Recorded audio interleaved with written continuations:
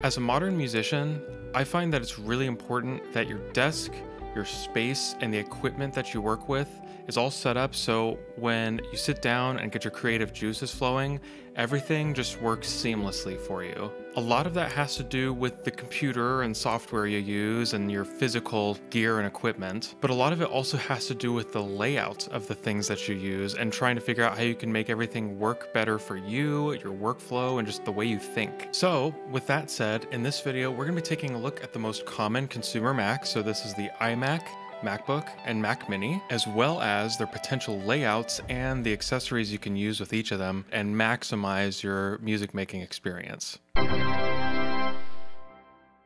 For this video, we're going to be assuming that you're already familiar with the main peripherals used in a music setup. So that would be an audio interface, studio monitors and or headphones, as well as MIDI controllers and all of the other infinite MIDI kinds of things you can use. Before we go into the specifics of each computer, I do want to talk about what makes Macs unique in terms of setup. Macs do have this reputation for being the best computer for music. I actually don't necessarily agree with that. There are aspects about Mac software that makes them more convenient for musicians, but up until very recently with the Apple Silicon stuff, I felt like they were not a good fit for me at all because the price to performance was super whack. And if I ever pushed one to the limit, it just became a noisy hunk of aluminum for me. With Apple Silicon, I think the game has changed a lot, and I do find them significantly more easy to recommend to my friends and people that I know, as well as just to myself. Here's a couple of their cool advantages. Because iMacs, MacBooks, and Mac Minis aren't overly huge in a way that would necessitate them to be like placed on the floor like a traditional desktop PC, most, if not all of your cables can also be off of the floor. Even if those kinds of aesthetics aren't necessarily what you're concerned with, I always find that having a neat workspace helps me to focus better on what's in front of me. The second is related to the many accessories and support there is available for Apple's products. Apple always tends to be the trendsetter in the industry, and as a result, there's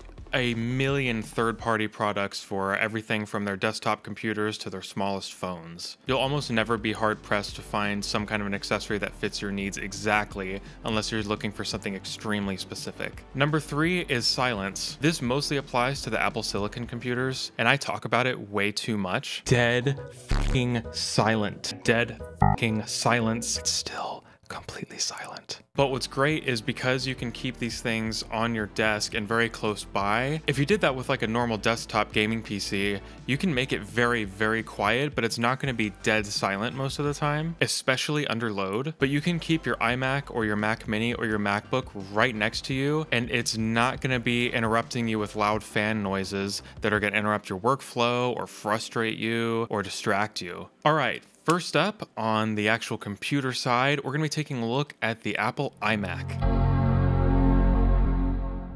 The iMac has historically been a very popular choice for a lot of musicians, and you can see why. They are very aesthetically pleasing. And the new iMacs come in so many pretty colors. I mean, they have a purple iMac. Don't tell me you don't want a purple iMac. I won't believe you. I said don't tell me. iMacs have a really cool minimalistic touch to them that I really like, since your computer and your screen are all integrated in this one package. So that's one less power cable and one less HDMI cable that you have to worry about to connect the two. I'm sort of a fan of minimalism, so I really like that because there's no cables even connecting the monitor to the computer. Before your music stuff gets involved, because that's definitely going to have cables, it just looks like a space-age cableless setup. Somewhat of a caveat depending on the type of person you are is that does mean you're kind of stuck with that screen. And that might not be a problem because the screens on iMacs and really all of Apple's computers nowadays are always gorgeous. But if you're finicky about those kinds of things, or you feel like, oh, maybe 24 inches is a little small, I'm kind of blind because I'm getting older and I want like a 32-inch 5K or something, you can get the external monitor, but you still have to use the normal iMac monitor. In terms of accessories, the most common accessory I see used and that I usually recommend for anyone who has an iMac is a monitor riser. These can definitely make more efficient use of your space and even add some more functionality to your setup. I see people put their audio interface under there. I've also seen people put their mouse and keyboard under it if they're slim enough, or if you have a really thin MIDI keyboard like a MPK Mini, you can slide that under there too. Some of the stands are tailored specifically to the design language of the iMac, like this M-based stands by Rain. You will see some stands that come with a USB hub. These are really cool, but I would still be careful. Sometimes the quality of the hub isn't that good. In general, I would stay away from putting stuff really like your audio interface through a hub. I think that should be as close to directly going to your computer as possible. Be careful also about the height that the monitor riser rises your monitor to. Technically, in proper computer ergonomics, the top of the screen should be level with your eyes roughly. And if you have a monitor riser that, let's say, is like 8 inches high, and then you have to add the height of the base of the iMac, is you're gonna have to like sit like this. And you can tilt the stand a little bit, but it's still not ideal. I would just recommend getting one that's only as high as you need it to go and not much more. We'll be looking at some other accessories that are also compatible with the iMac, but for now, we're gonna move on to the MacBook. Nothing combines the ease of power and portability as much as a good laptop does. And again, this is especially relevant for the new Apple Silicon equipped MacBooks. MacBooks have obviously been extremely popular for a very long time. I think that's because they're sort of a jack of all trades. They can give you everything from the portability you might need as a student going through college to being a powerhouse for you when you're done with school and you just want to make some music or videos when you're home. If you find yourself regularly needing a computer you can use on the go, MacBook is just an obvious choice for you. I see about 3 different styles of setup used with MacBooks. The first is what I just call laptop only. It's a laptop sitting there, you plug in whatever you need to use, and then you're done. The second is when you're using it with an external monitor. This way you can get more of the screen real estate on your main monitor, but you can also make use of the beautiful screen that Apple's put in on your computer. And then there's what's called clamshell mode, where basically you're kind of turning your MacBook into a Mac Mini. It just acts as the computer for you, and you can tuck it away or put it on a cool little stand. If you are a fan of the clamshell idea, a lot of third-party companies make some really great stands that allow you to just go ahead and dock your computer. When it comes to accessories, I think a big topic, especially ever since Apple decided it would be a good idea to have only Thunderbolt ports on their computers, is USB-C and Thunderbolt hubs. There is just a dizzying array of Thunderbolt and USB-C hubs available. These add a lot of potential to what you can do with your MacBook. You could be off doing whatever with your laptop in like a coffee shop. Obviously, you've got a Mac, you're gonna be at Starbucks. When you get home, you can plug in one cable and now all of your accessories are ready to go. Your MacBook's charging. That is, if you have the right hub. If you're gonna be trying to support a lot of connectivity at once and you need it to be reliable, you're gonna wanna budget that out and make sure that you are accounting for that. I had a 2016 and a 2017 MacBook Pro a few years ago, and I used them with this USB-C hub by CalDigit. CalDigit also makes this other one that I couldn't afford at the time, but I think is really cool. It's the TS3 Plus. It adds a lot more flexibility for you and seems to be one of the more reliable ones sold. And in general, CalDigit and OWC seem to be the favored brands for these kinds of, professional hubs. There are a lot of affordable options, obviously on Amazon as well, and in major retail stores in person. Just make sure you take into account your own needs and what you're willing to pay for. The last computer on our list is my favorite, not that I'm biased, the Mac Mini. In my opinion, the Mac Mini is the best option for most musicians, at least if they don't need the kind of portability that the MacBook has. It easily gives you the most bang for buck, particularly if you already have a keyboard and a mouse and a monitor laying around, and they're very, very flexible. The iMac is kind of like a center stage centerpiece for your studio.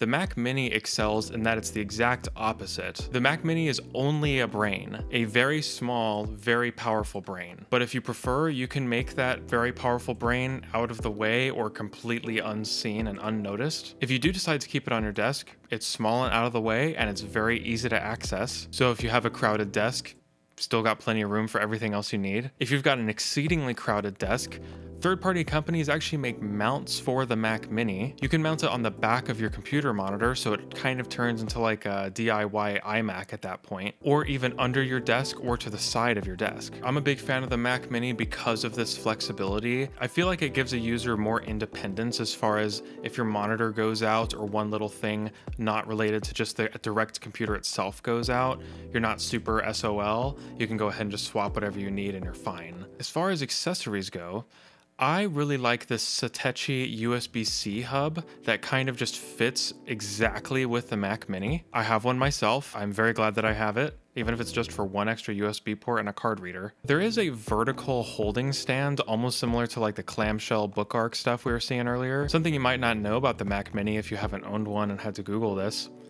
The Bluetooth kinda sucks, but some people have said that the upright Mac Mini has a little bit better Bluetooth performance than when it's just sitting flat on your desk. I haven't tested this myself, so it's hard to say whether or not I can confirm that. Unless it's a super huge concern for you, I would recommend keeping it horizontal, at least if you want to use a similar Satechi hub like what I have, so that way you can make sure it stays compatible. How about general accessories? What kinds of things are going to be working across the board? Most of the accessories we looked at can be used with any computer, so you don't need an iMac just to have a monitor stand, and all those different USB and Thunderbolt hubs you can use with each computer if you want to. As I said before, you're probably going to want one just because musicians tend to have a lot of gear and peripherals. Even if it's just one extra USB port, you're going to want something making that easier for you. And if you're like me, you're going to want to make sure it's not some weird little dongle just hanging off the end of your computer because it looks stupid. When it comes to peripherals, obviously these aren't exclusive to musicians in any way, but if aesthetics and cleanliness are something that you like, there's a whole bunch of different kinds of wireless peripherals that you can get. Obviously Apple has their own, but you don't have to get an Apple mouse. Yes,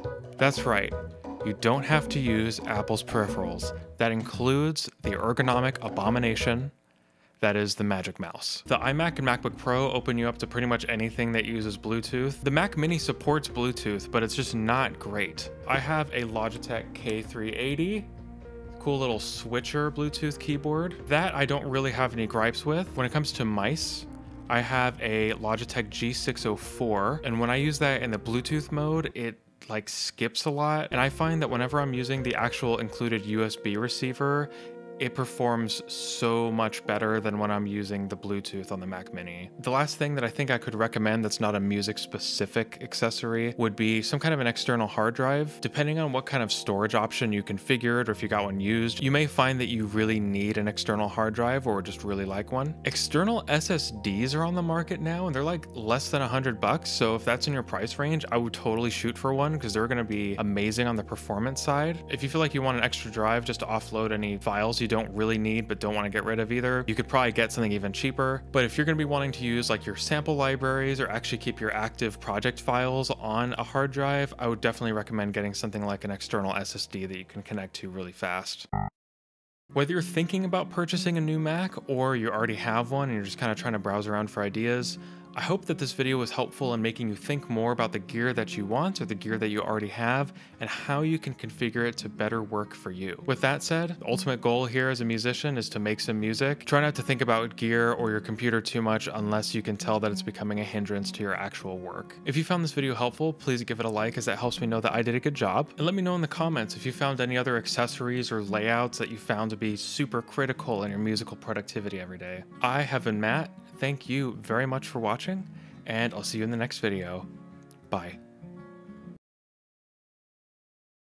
If my Mac Mini came in purple, I'd have a purple Mac Mini.